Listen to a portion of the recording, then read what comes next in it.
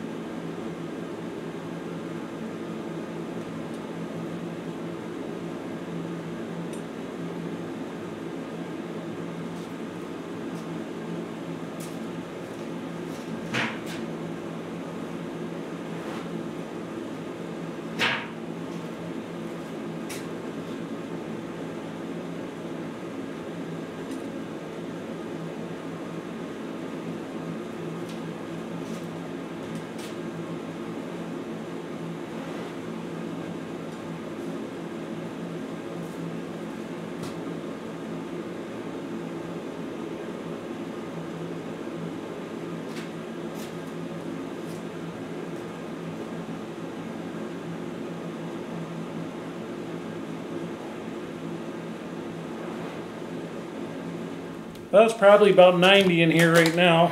And, well, we've got 6 timber frame and chisels forged out tonight. And what you saw me doing at the end here was getting them in a bin of perlite so we can anneal them overnight. Basically, the annealing process, all I'm doing is I'm getting all that grain structure to kind of start refining. The forging process, it plays hell on metal, so there's a lot of things you have to do in the heat treatment. Plus, it's going to soften it up quite a bit, so as we mill the parts I have to mill, and as we grind on them, it's going to make it a lot easier.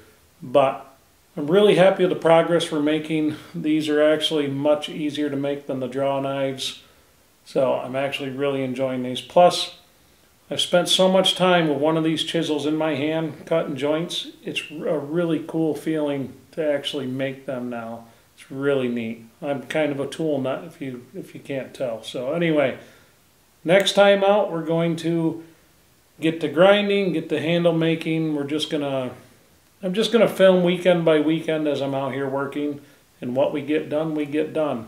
So I'm always trying to get back into putting out like I used to, but life is busy, man. That's just the way it goes. So anyway, thanks for watching, everybody. I hope you enjoyed it, and I will catch you on the next one.